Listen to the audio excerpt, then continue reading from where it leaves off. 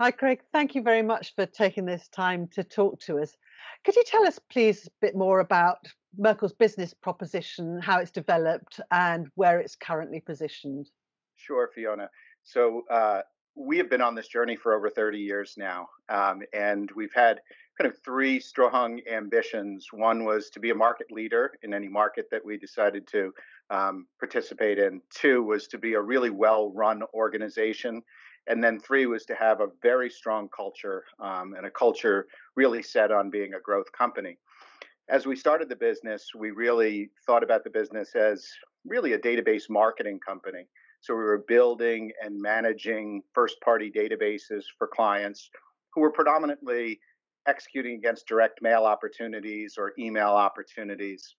As we saw digital come, we knew that we needed to bolster our existing capabilities with that of a digital mindset. And so we started building out digital agency capabilities in terms of media capabilities and experience capabilities, with the belief that if we took data analytics and technology and connected it to the digital world, that these platforms that we were hosting for clients in terms of their first party data would become enterprise data assets. And that happened, and the client became our CMO instead of the head of direct marketing. And today we take those same principles of how do we link data analytics and technology, but to the broader customer experience, what we call the total customer experience across sales, service, commerce, and marketing. And so that's why we positioned ourselves as a customer experience management company. So, how does all this sit within the shifting privacy landscape?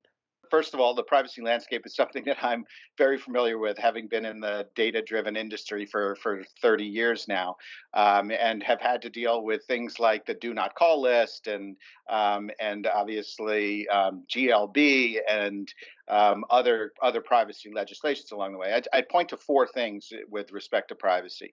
One is we'll all be on the same playing field, right? So, as service providers using data and as brands using data, we're all going to be in the same position, having to adhere to whatever legislation is put in place. The second is that when you combine the macro trends of legislation like GDPR or CCPA with other macro trends like the death of the third party cookie or the privacy blocking, browser blocking, it will lead to a greater focus on first party data, obviously, and how you gather that data and how you manage that data. And then also, there's an interesting dynamic that's going on as you look generationally. If you look at research generationally, you've got baby boomers who were very sensitive about privacy. But as you get to millennials and you get to Generation Z, they've grown up in a digital world and they're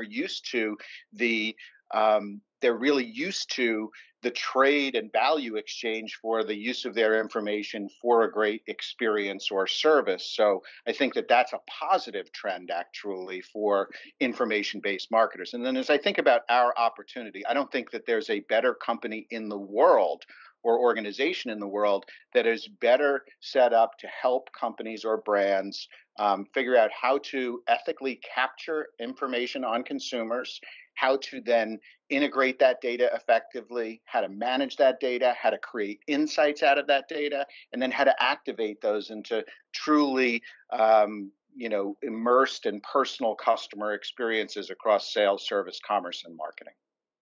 So, who do you regard as your main competitors, and how does what you do is what you do differentiated from them? Well, the competitive landscape in terms of using data to drive customer experiences is there's a pretty broad range of competitors. When I look historically, our competitive set has been traditionally Axiom and Epsilon as the two major competitors. However, we're starting to see them less and less, and starting to see a lot more of people like a PwC or a Deloitte Digital or an Accenture Interactive. And as we go down this journey of the broader customer experience, again, across those dimensions of sales, service, commerce, and marketing, underpinned by technology, I'm quite certain that the competitive landscape will look more like the Accentures and the Deloittes of the world than it will look like the Axioms and Epsilons. So, what are your ambitions for Dentsu's whole customer experience offering? Well, I think first of all, we are what we would call a fast current, which is we are the aspect of Dentsu that is growing the fastest. And as I look at the pivot to customer experience management, these pivots usually take 10 years to fully execute against and see the opportunity of in its totality. But I would continue to see our leading growth within the Dentsu portfolio. And I believe that as you look at the landscape of competitors, there's a lot of opportunity for us to take market share. Because our competitive set is so much larger, we kind of like being the small, more entrepreneurial, trying to go after the larger machine. And I think that finally, geographic expansion is going to be important to us today. In overall Dentsu, we represent about 30% plus of the revenues of the group. But within the breakout of Dentsu International business, we represent about 70% of our businesses here in the U.S., about 20% in Europe, and about 10% in APAC. And I think that we'll continue to invest in EMEA and APAC as well as the Americas, but we want to get our geographic expansion executed against. Thank you very much, Craig. That's given us an excellent picture. Thank you.